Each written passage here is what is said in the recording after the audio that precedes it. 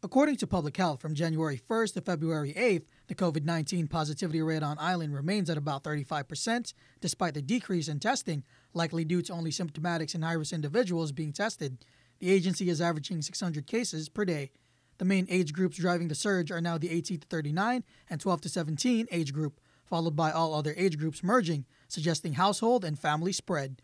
Public Health Territorial Epidemiologist Dr. Ann Pobutsky says they're eyeing hospitalizations very closely. Cases of increases, we're seeing an increase in hospitalizations.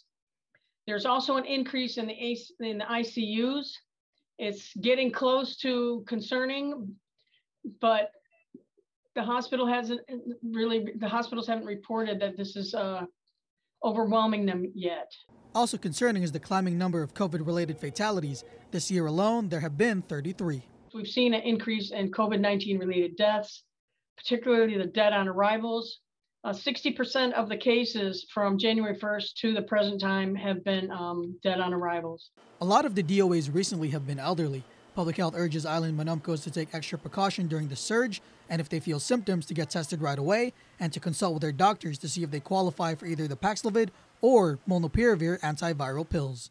Another treatment effective against Omicron is currently unavailable on island, and that's Sotrovimab.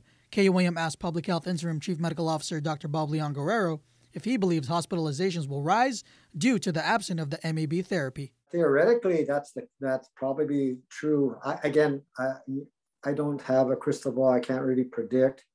I think we can somewhat blunt that response by, if people are sick, be checked, and then if they qualify, they can try the antiviral, and the antiviral may blunt that response of hospitalizations if it's used early enough.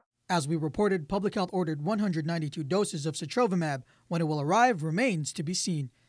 Daniel Perez reporting for Guam's News Network.